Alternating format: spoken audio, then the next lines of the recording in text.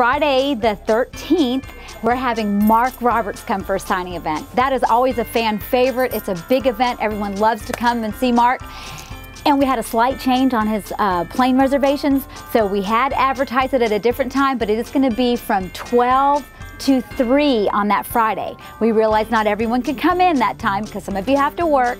So a week before, you can bring in pieces you have from home and leave them, and we will have them signed for you.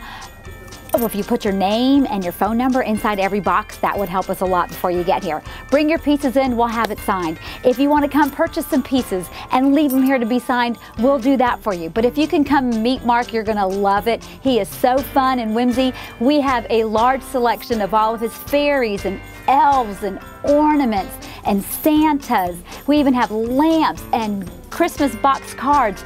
We got so much Mark Roberts, you're gonna love it. We have a lot of other home decor items and nutcrackers and stocking holders, but everyone loves Mark for the fairies and the Santas and the elves.